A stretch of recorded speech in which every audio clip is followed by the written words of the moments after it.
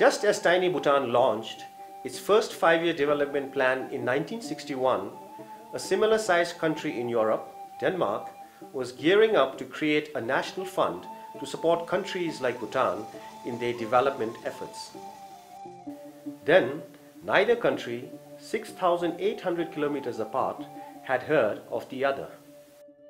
Yet, East met West in this intriguing development friendship that spanned more than 3 decades. This is the story of that friendship.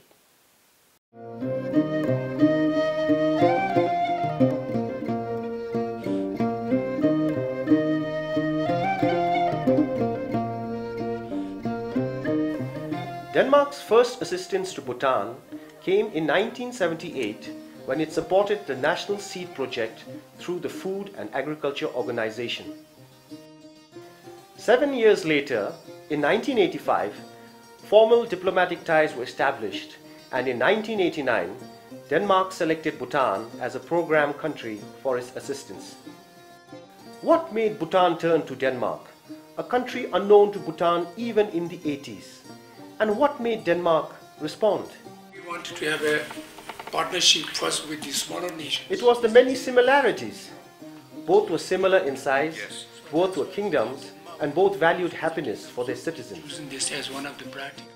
The collaboration between Bhutan and Denmark started actually in the 80s when there were several projects supported by Denmark in Bhutan, but channeled through multilateral organizations such as UNICEF. Key areas such as revenues and customs, judiciary, support to the judiciary, a lot of support to agriculture. Land use planning was one of the big early projects and subsequently followed by a number of environmental projects.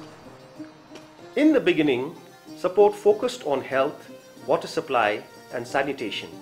This later shifted to institutional strengthening, mostly through human resource development. From the start, Danish assistance focused on certain priority sectors recognized by both countries, such as health and education, environment, urban development, good governance, judiciary, media, and civil society. The most significant Danish intervention came as Bhutan prepared to make the transition to democratic constitutional monarchy. Denmark supported all vital institutions of a democratic system. Indeed, most Bhutanese officials who have handled Danish support recall its 3 important cornerstones: aligned to Bhutan's policies and priorities, flexible, and no strings attached. Since 1989, Bhutan has made huge strides. Among others, poverty fell from 36.3% in 2000 to 12% in 2012. GDP increased from 521 USD to 2,500 USD, the highest in South Asia. Domestic revenue increased from new 980 million to more than 17 billion in 2012-2013. Life expectancy improved from 51 years to 67 years. Under-1 mortality dropped from 92 to 36. Maternal mortality fell from 560 to 86. Access to improved sanitation increased to 81%. Primary enrollment increased to almost 100%.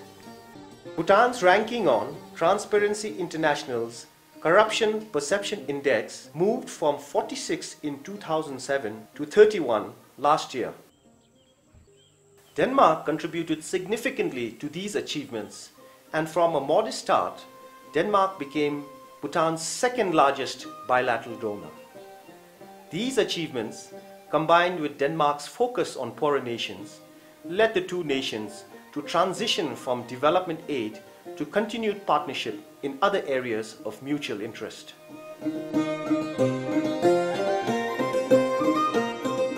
The friendship between the 2 countries goes beyond the idea of traditional development cooperation.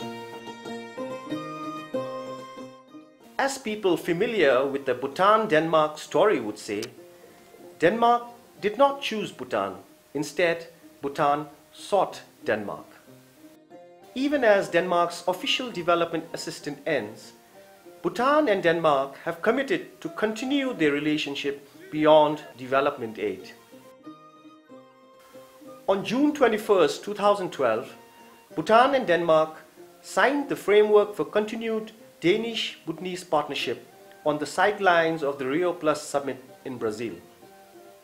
This framework will provide the basis for continued collaboration between the two countries from 2015 in global security, democracy, good governance, human rights, culture, environment, and climate change. During my service with the royal government in the previous years, I have had a lot of associations with Danish-supported programs in Bhutan.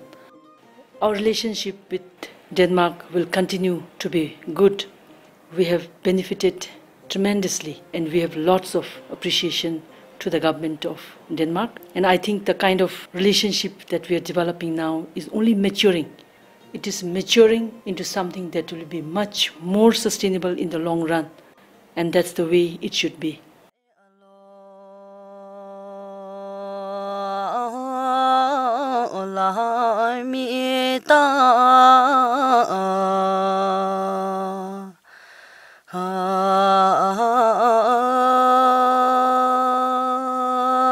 Zina